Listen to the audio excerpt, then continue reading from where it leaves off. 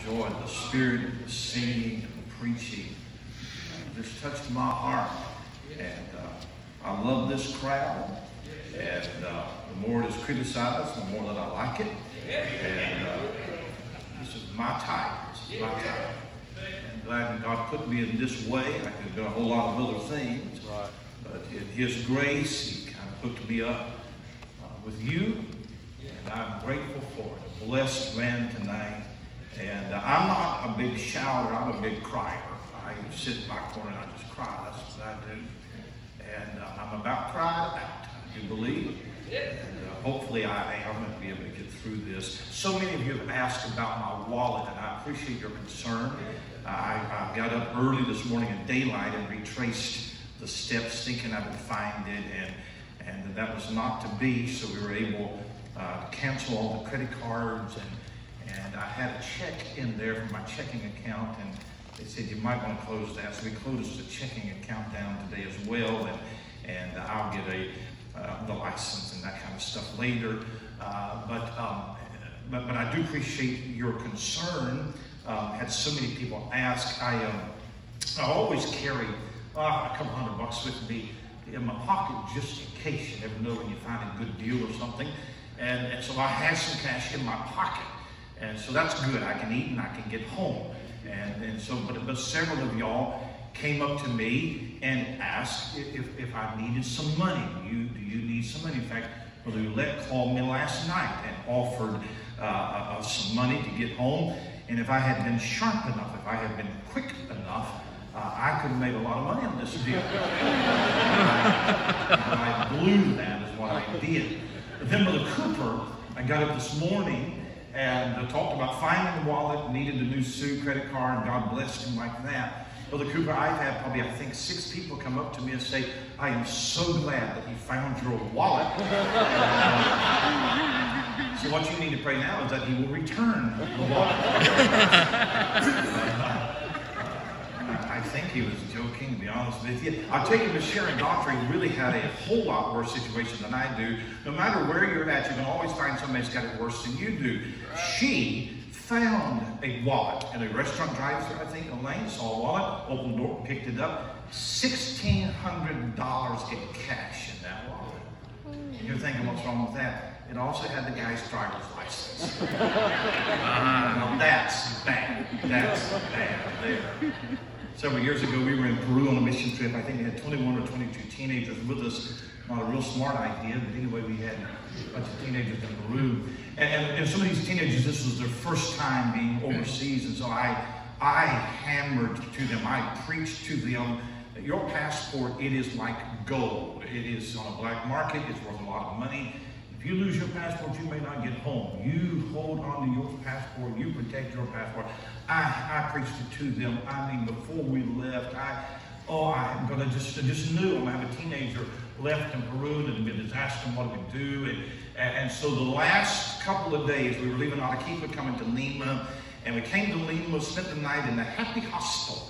There was nothing happy about that place, but that's where we were staying. And that morning we got up, we were headed to the airport, and the airport was across the city of Lima, and we hired a bunch of cabs and shuttled everybody over there. We got over to the airport, got everybody out, got all of our bags, got in the terminal, getting ready to check in, and I could not find my passport. I looked everywhere. I blamed my wife, but I couldn't find it. So we called back to the Happy Hostel on the other side of Lima. And the proprietor there went up to the room, and sure enough, there was my passport. My wife had forgotten to pick it up. What are we going to do? We don't have time. We don't have time to go back across the city, get the passport, come back. And she said, you don't worry, I get it to you. And so she called a taxi cab and gave this taxi cab my passport to drive it to the airport. And I'm praying that she has found the one honest taxi driver in Peru. And sure enough, about an hour later, there's a taxi driver pulls up to the airport, gets out and waves a blue passport. I don't know if I've ever tipped a guy a $100 bill before. I did him. I was so glad to see it. But then all of those morons, teenagers that were traveling with me, every 5 minutes, one would come up, preacher, do you have your passport? Oh, shut up. Galatians chapter 5. Stand fast, therefore, in the liberty wherewith Christ has made us free. And be not entangled again with the yoke of bondage. The Christian doctrine of liberty has always been a very abused doctrine, mostly because of misunderstanding. It's not a new thing. It was so in the New Testament because Paul wrote in 1 Corinthians chapter 8, take heed, lest by any means this liberty of yours become a stumbling block to them that are weak. In verse 13 of this chapter, he says, brethren, ye have been called unto liberty. Only use not your liberty as an occasion to the flesh, but by love serve one another. Peter adds in 1 Peter 2, he says, and free, and using not your liberty as a cloak of maliciousness, but as the servants of God. So even in the days of the New Testament, where there's some who claimed liberty in areas of life, and they used it without regard to their testimony, without regard to the influence on younger brothers, and some were claiming liberty as an excuse for their carnality. And one of the matters that Paul addresses in this book is to clarify this matter of what it is to live in liberty in Christ. The word liberty shows up 4 times in the book of Galatians. It may be one of the most misunderstood words in the Bible. There are some who have taken this word as their favorite word, and that's only because they have invented a definition that is completely outside the bounds of biblical meaning. The most common understanding of liberty in the modern era is liberty means that you are free to live any way that you want to live. That liberty is the absence of rules. If you were living in the first century, we would say that you are an antinomian. That's a fancy word for rebel. That's what that means. And when you hear someone tout their liberty in Christ, it is usually, not always, it is usually a cloak for carnality. I am free, so don't give me a list to live by. I believe that it is a false dichotomy that biblical liberty is not freedom from standards. And the way that Paul is going to define Christian liberty in this book is he is going to contrast it with 2 ditches that are on either side of liberty, and that is legalism and that is license. And if you live by either legalism or license, then you know absolutely nothing about true Bible liberty. Now, whenever we hear the word legalism, we immediately jump to a preformed definition of salvation by works. And legalism is just that. It is adding works to grace, or adding law to grace as a means of salvation. But legalism is not only that, because legalism can be applied to sanctification as well as to salvation. You and I know that Scripture is absolutely clear that there is no relationship between our good works and our salvation. Not of works which I have done, but according to His mercy wherewith He saved me. Nothing in my hand I bring, simply to the cross I cling. And the self-righteous legalist believes that his salvation hinges entirely on his ability to meet God's legal requirement for right standing with Him. And he will go to hell believing that unless he turns to Jesus Christ and His righteousness. But you don't have to be trying to work your way to heaven to be a legalist. Because some believe that you are saved by faith, but that you are confirmed, that you are sanctified by works. One form of legalism believes that a list will get you saved. Another form of legalism believes that a list will sanctify you. And Paul lays waste to all legalism, both forms, in this epistle. If you back up to chapter 1, you know these verses, verse number 6. He says, "I marvel that you're so soon removed from Him that hath called you into the grace of Christ unto another gospel, which is not another, but there be some that trouble you and would pervert the gospel of Christ. You preach anything other than salvation by grace through faith, that is a perversion of the gospel. Whether it is baptism, whether it is church membership, whether it is penance, whatever it is a perversion, and it is not the gospel. How can you add something to that which is finished? And when Christ died on the cross, it is finished. What that means is He didn't leave anything for you to do. And we'd all say amen, that salvation is not in do, salvation is in done. But when you read the book of Galatians, it becomes clear that Paul is not talking about just about being saved, but he is dealing with what happens to a man after you get saved. And the issue in Galatians is not that they believe that you could be saved by something other than grace and faith, but they believe that you can be sanctified by something other than grace and faith. Look at chapter 2, if you would, in verse number 16. Knowing that a man is not justified by the works of the law, but by the faith of Jesus Christ. Even we have believed in Jesus Christ, that we might be justified by the faith of Christ, and not by the works of the law. For by the works of the law shall no flesh be justified. I don't know how many more ways that you can say it than what he said in that verse. We're not justified by the works of the law. So he's very clearly talking about that when we get saved, we are justified by faith. Look at chapter 3. O foolish Galatians, who hath bewitched you, that ye should not obey the truth, before whose eyes Jesus Christ hath been evidently set forth, crucified among you. This only would I learn of you. Received ye the Spirit by the works of the law, or by the hearing of the faith? Well, that's a good question. So answer it. How did you receive the Holy Spirit? Is it by the works of the law, or is it by the hearing of faith? Well, I think that you would agree that it is by the hearing of faith. You got saved by faith. So verse 3. Are you so foolish? Having begun in the Spirit, are you now made perfect by the flesh? To be made perfect is not sinless perfection, but to be mature is to be complete. Are you made perfect by the flesh, or are you made perfect by the Spirit? How did you receive the Spirit? You received the Spirit by faith, but not by faith. So Paul is saying, do you think that you got saved by the Spirit, but now you are sanctified, or you're made perfect by the flesh? No. That's right. And what he is saying is that the flesh can't save you, and the flesh can't perfect you. That's right. There is a dependence on the Holy Spirit for you to get saved, but there is a dependence on the Holy Spirit for him to sanctify you as well. And the issue in the book is that the flesh cannot do what the flesh cannot do. That's right. I think it's one of the most misunderstood doctrines for most Christians. I also believe that it's a fundamental key to any victory in your life. Sure. So Paul's going to lay out 3 roadmaps.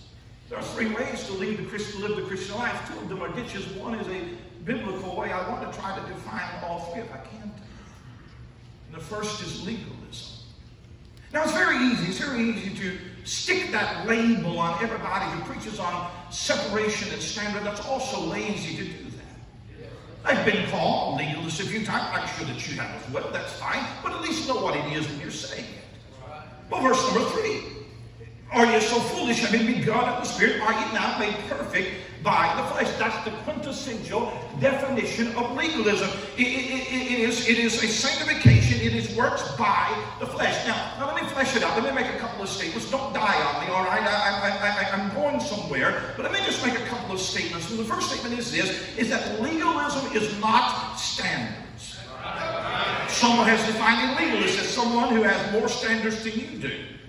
And unfortunately, there are some Christians who believe that. There are some who, in the name of liberty, calls anybody with a standard a legalist.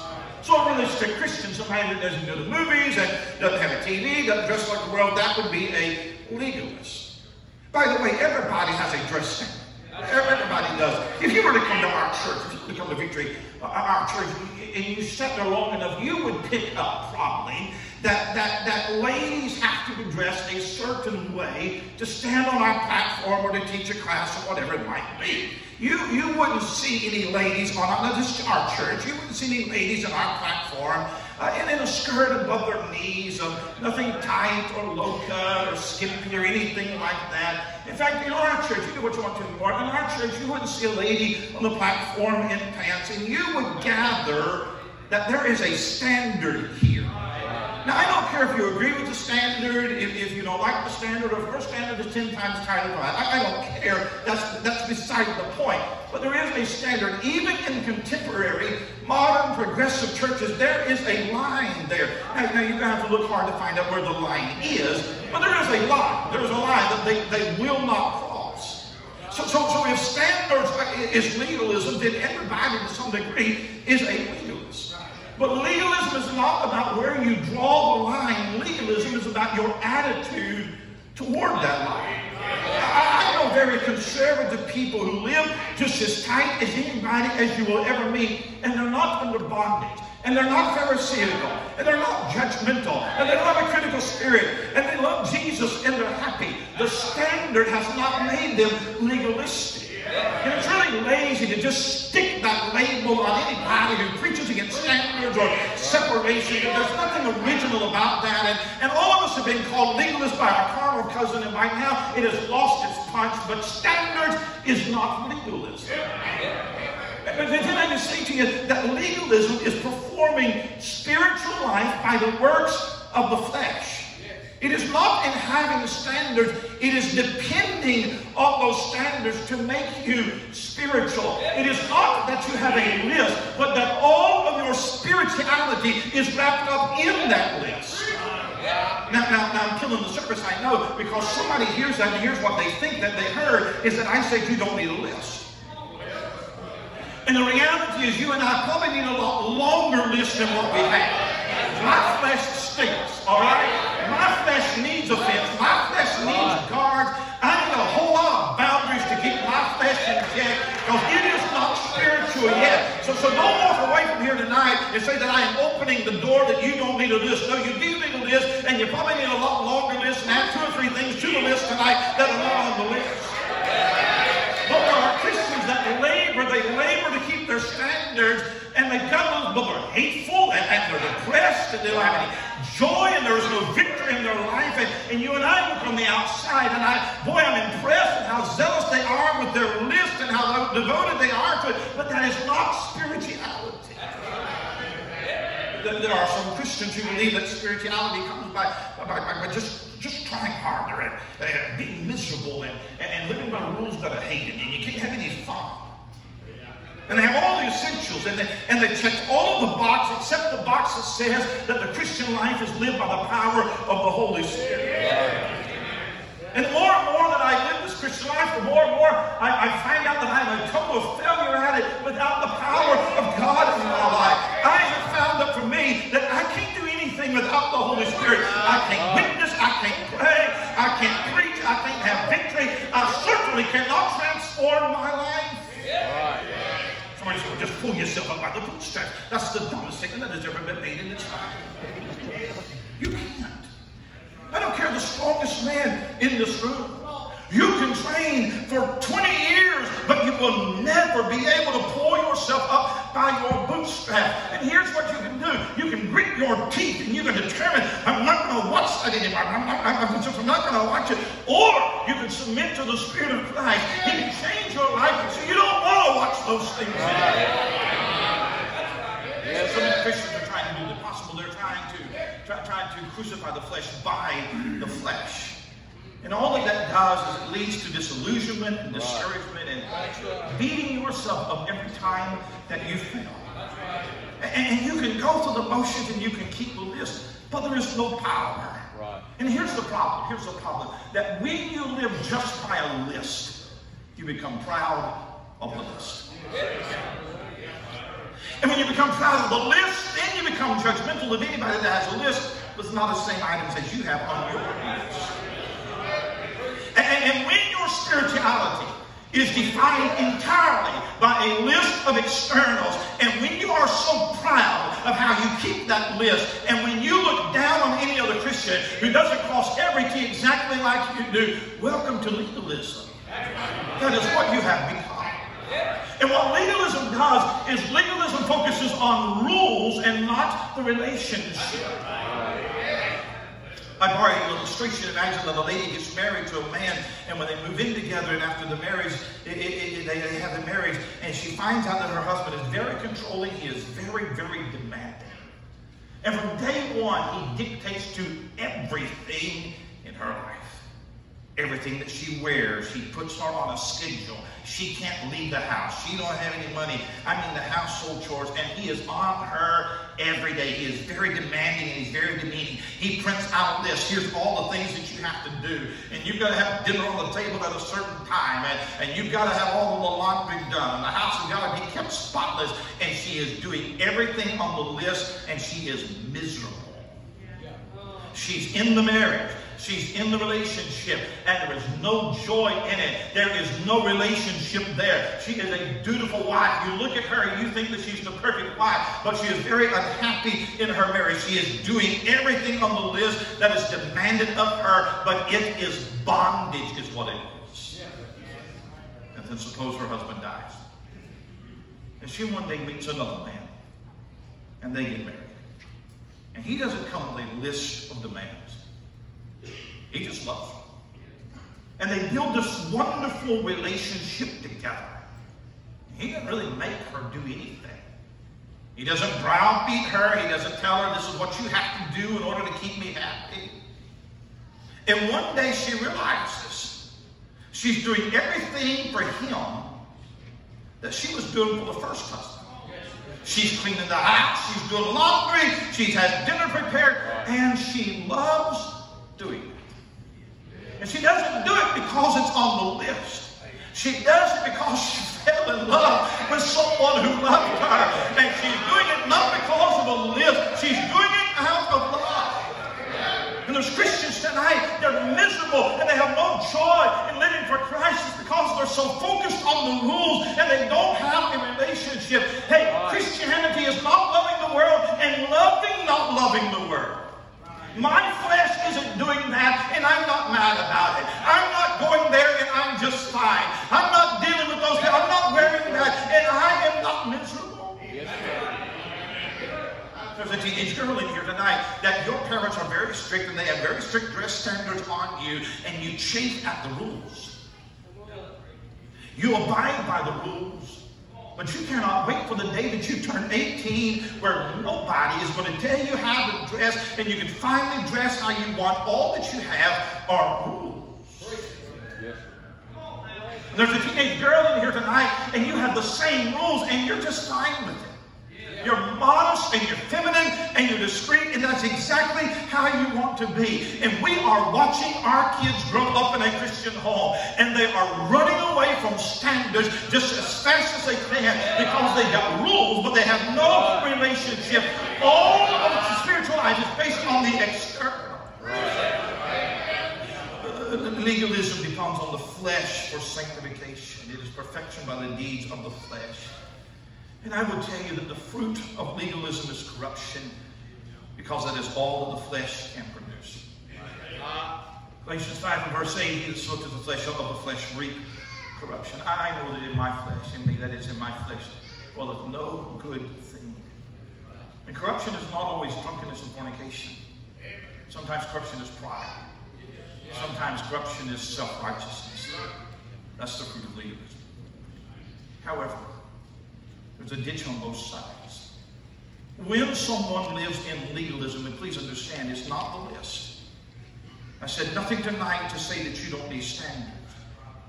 But when a person lives by the list, that is all. He will finally experiment.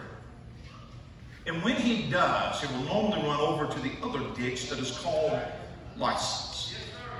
From living to strictly by standards to having no standards. Verse number 13. He says in Galatians 5, he says, brethren, you be called unto liberty. Only use not liberty for an occasion to the flesh, but by love serve one another. That verse describes what's happening in Baptist churches all over America right now. There are preachers tonight who are mocking standards. They are lowering the bar of separation, and they're doing it in the name of liberty.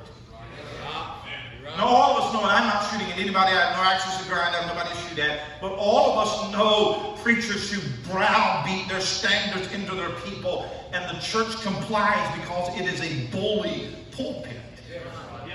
But within there are others who stand and they encourage encourage worldliness as a reaction to those bullies.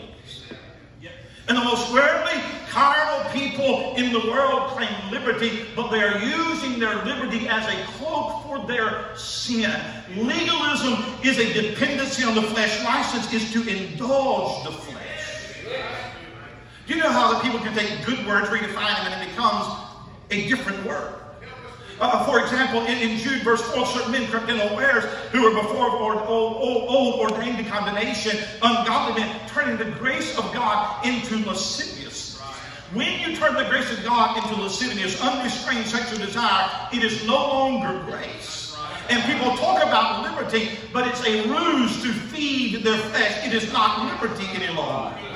By the way, that word grace, Titus 2 and verse 11, for the grace of God that bringeth salvation hath appeared to all men, teaching us. Oh, grace is going to teach us something. Here's what it teaches us. That denying ungodliness and worldly lust, we should live soberly and righteously and godly in this present world. If the grace of God doesn't teach you that, it's not Bible grace.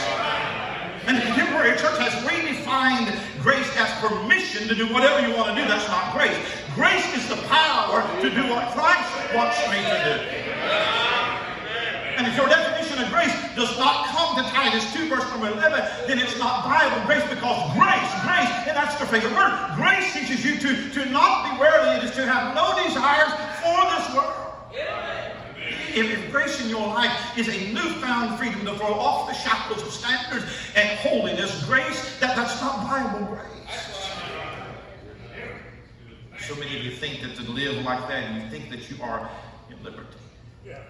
And the rules on what I watch, and the rules where I go, and the rules on how I dress, and there are no rules, and I am free in Christ. And if somebody was to warn you, you would just scream, legalist. That's all that you have. Well, you're just a legalist. And it's amazing to me that we can so violate our conscience. We have people sitting in our churches and they sit down and they watch something on TV that we can literally watch something where they literally take the Lord's name in vain. Take the Lord's name in vain, and it is entertainment to us. And then get up on Sunday and sing, Jesus is the sweetest name I know. And there was no power in your life when Hollywood is more real to you than Jesus Christ. I'm killing the service, I know, so I might as well get to the file. In our independent Baptist movement, there was a time when we leaned toward legalism. We had the standards, and we were proud of the standards. There were times, what did we preach? Every time we preached, it was blood and guts, and we cracked the whip. And a lot of Christians learned to live like robots, just marching to the preacher's demand. And there's been a lot of problems in our movement. One of the biggest has been flesh dependency. We became successful. And the entire emphasis became on what I'm doing and doing even more. That's not the problem now. There are very few churches in our circle that have strict standards and demand that every member keep all those standards. The problem is not legalism. The problem today is license. The problem is not checking off the list. The problem is that the list has been thrown out the window. And legalism will always lead you to license unless you can get to Jesus. How many of our children, and my heart breaks tonight, but how many of our children have grown up with every standard that was right and godly, and as soon as they could, they ran over to license because they had standards, and they were so proud of how spiritual that they were, but they never learned true freedom in Jesus Christ. And they leave the conservative church and they run to the contemporary church in droves. But I want you to know tonight that corruption to the flesh, corruption might be that now you are free to drink a little wine with your meal, and you can flaunt your flesh down the street, and you have freedom in Christ, and you can now go to the movies. Or the corruption could be that you are a self-righteous, judgmental, critical Pharisee that thinks you're more spiritual than everybody else. It is still corruption. Right. Some of it stinks on the outside, and some of it stinks on the inside. Neither one of it produces any joy. Neither one of it produces any real victory. Neither one of them is the Christ life. And so many millennials didn't find any joy, and they didn't find any victory in legalism. They went over to license, and they won't find it in that Jesus. Neither one of them is a spirit-led walk of God. Neither one of them is a dependency on the Holy Spirit. Neither one of them is the Christ life. There's a ditch of legalism I have my list. I'm proud of my list, and you better keep all of my list. There's license. Nobody tells me how to live. Yeah. But Paul said in Galatians 5 and verse 1, stand fast, therefore, in the liberty wherewith Christ has made us free. Be not entangled again with the yoke of bondage. Liberty is not the freedom to go wild. Liberty is a dependence on the Spirit of God for the power of Christ to live as He has called us to live. It is not the permission to be carnal. It is the power to be holy. Liberty doesn't mean that I can go sin because of grace. Liberty means I am free to not sin because of grace. What shall we say then? Shall we continue to sin that grace may abound? God forbid. You see, by now, you and I should know that our flesh is wicked and it is full of corruption. My flesh did not get saved, and my flesh right now is not on its way to sanctification. My flesh is no more sanctified today than it was 40-some years ago when I got saved. And here's what I have learned. I have learned that I cannot depend on the flesh. And if I indulge the flesh, it will always lead me to indulge in carnal lust. So here's the only thing that I can do with the flesh is crucify it. It is to die to it. If I want to live the Christ life, if I want to walk in victory, if I want to have any power in my life, then I have to die to that stinking flesh every day. Galatians 2 and verse 20. Look at it. I'm going to show you something. I'm hurrying. Galatians 2:20. I am crucified with Christ. Crucified is a passive voice. It's not that you crucified yourself and you got saved. You were crucified with Christ. We'll look at chapter 5 and verse 24. They that are Christ have crucified the flesh with the affections and lust. That's active voice. It is something that you do now that you're saved. The key to liberty is not indulgence of the flesh. It is certainly not a dependency on the flesh. It is crucifying the flesh by the power of Christ in you. And again, how often you do that? Every day. Multiple times a day. And self-crucifixion is a foreign concept to most Christians. We sing songs about it. We don't even know what we're singing. Wherever He leads, I'll go. There's probably going to be some flesh crucifixion in that. I surrender all. Not if your flesh has anything to do with it. Right. But when you and I, by the strength of Christ and the indwelling Spirit, yield the members of our body to righteousness in a spirit of submission, there you and I will find liberty. My wife is a very godly lady. You've not met her, I wish that you could. My wife is the most spiritual person that I met her when she was a teenager. My dad was pastor in Hills, West Virginia. Her family went to an American Baptist church. And some troubles in that church. They came over to the church that Dad pastored and became independent Baptist. And that's where I met her as a teenager. We got married. This year, July the 3rd, we will have been married 30 years. 30 years. I love my wife. My wife, I grew up in a preacher's home, had all the standards that you can imagine. And my wife grew up in a Christian home, but they didn't have the same standards, especially in the area of dress that we had. When my wife was a teenager, I don't know, 14 or 15, and please understand, this is not the point of my message. But when my wife was a teenager, 14 or 15, God began to convict her heart about wearing pants. And she decided that she couldn't wear them any longer. That wasn't a standard in their home. She wasn't under pressure. Nobody was telling her to. It wasn't because everybody else had changed. It's just the Holy Spirit convicted her. And she surrendered that to Christ. I've been married to my wife for 30 years. 30 years, I've never seen my wife in a pair of pants. But here's the thing about it. I've never told her this is the rule of the house. I've never told her, you married a preacher, you can't work that. I've never said, now this is the standard, this is the list. I don't know if anybody has ever told her that. She surrendered that to Christ. She died to self in that area. She allowed the Holy Spirit to dictate to what she wears and how she dresses. And here's the funny thing about it. I've never seen her mad about it. She's not upset. She's not miserable. She doesn't look at how everybody else dresses and wish I hadn't done that. Or no. She's actually happy about it. Now, don't let it die. Some of you may have never heard that a woman shouldn't wear pants. That's not, I don't care what your standard is. But there are some girls tonight that you grew up at home with a rule like that. You go to a Christian school where nobody has that rule. You become proud. You think that you're more spiritual than they are. Because you have a rule that you live by, but you hate the rule. And one day you turn 18, go off to college, move out of the house. First thing you do is put on a pair of blue jeans. You kept the rule. But that rule didn't do a thing for your spirituality. Yes, sir. And when you are finally free, when you finally have liberty, you run all the way over to license because nobody's going to tell me how to dress. I have liberty. You don't have liberty. You're just as much bondage to the flesh as you were when you lived. And every saint of God in here knows that there was a time when God said no to something in your life. And it may have been cigarettes, it might have been movies, it might have been rock albums. They used to have youth meetings where they'd build bonfires and they'd come and they'd throw the records and the cassette tapes and all of that in there. And you remember when you threw certain clothing items, certain albums, and you remember when you threw that in the garbage and you didn't do it because you were pressured to. You didn't do it because you were forced to conform to a rule. No, you accepted that rule into your life because Christ demanded it. And that decision didn't ruin you, it actually delivered you as well.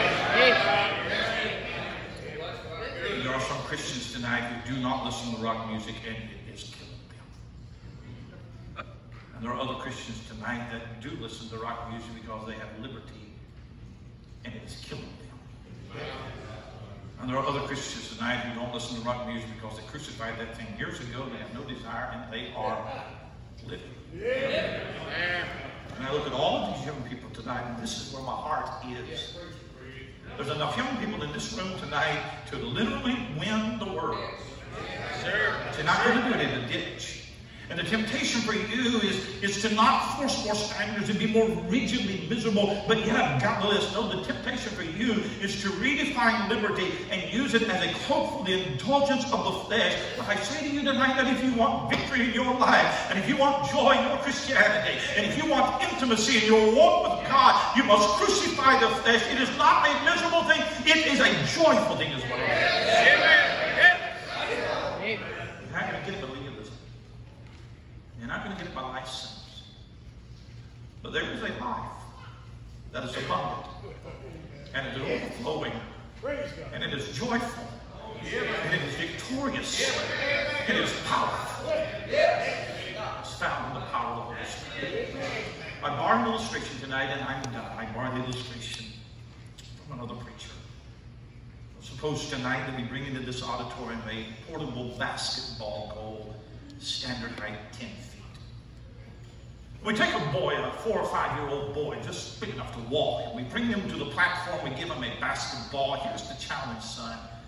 I want you to dunk that 10-foot goal. We cheer him on, pump him up, give him confidence. The boy takes the basketball and he jumps as high as he can. Obviously, he's not going to be able to dunk that basketball. We cheer him on more. Maybe we berate him, preach to him, encourage him, whatever it might be. And he tries and he tries and he tries. But there will eventually come a point where he will realize what a failure that he is. And he will quit. That is legalism. But you know, 10 foot is so legalistic. It's so unloving. There's no grace in that. So let's help him. So we take the basketball goal and let's lower it to 3 feet. Now we give him the basketball. Now he takes the basketball and he dribbles and he very easily goes up. He doesn't even have to jump and he slams the ball. And we all cheer him on. We congratulate him what a wonderful thing that he's done. He hasn't done anything. All we have done is just lower the standard. There's no accomplishment in dunking a 3-foot rim. Anybody can do that. That is license. It is indulging the flesh, and we are calling it victory, and it is not victory.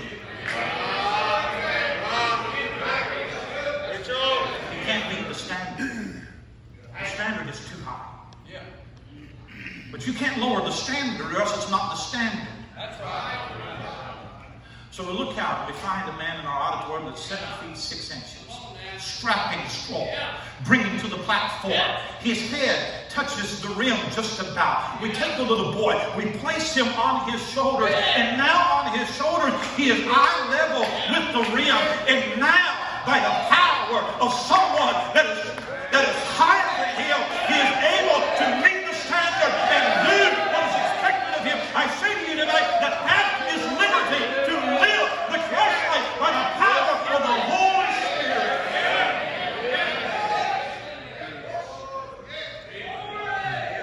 Some of you tonight, you're legalism. Amen. You're squeaky clean. You got a long list. But that is your definition of spirituality. And you're proud of your rules, and you're judgmental of others. And for all of your rules, you don't really have a spiritual heart. You don't have any joy, no compassion for others, no peace. And everything about your Christianity is on the outside. You will one day despair of those rules, and you'll run to the other side. And what you ought to do tonight is you ought to come to an altar and say, Lord, I confess my pride, my self-dependency. I am failing at producing any fruit of the Spirit. And forgive me tonight for the corruption that I cannot see, but I know is in my heart. And I'm not asking you to come and get my list and make it your standard. No, I'm asking you, would you rather let the Spirit of God speak to you? That there is a life of victory where the Spirit of God can convict you. And out of your love for Christ, and because you believe that it would be pleasing to Him, you allow Him to dictate every area of your life.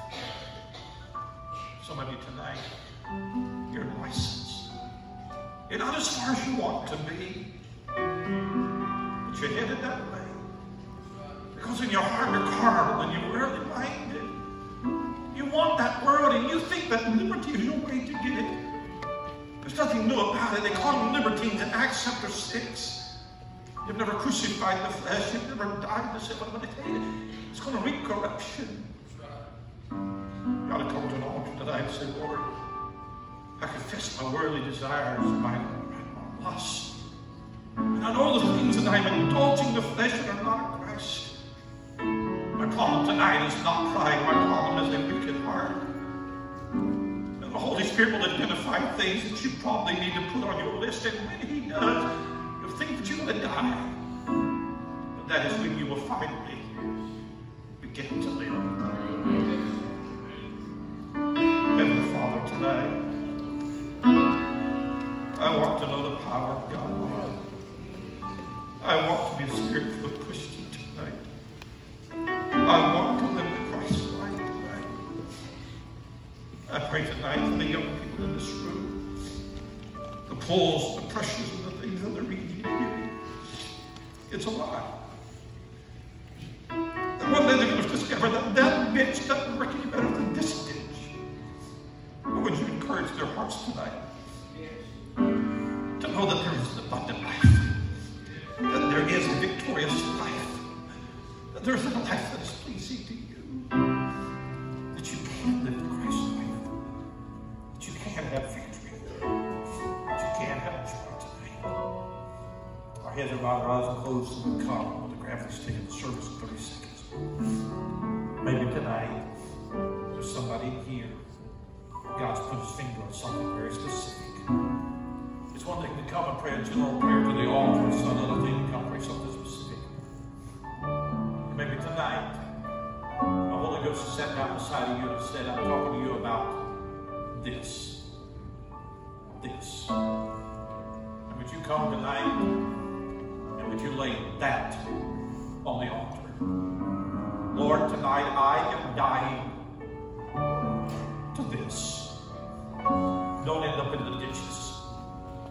Let the Spirit of God transform you so that you can walk in liberty wherewith Christ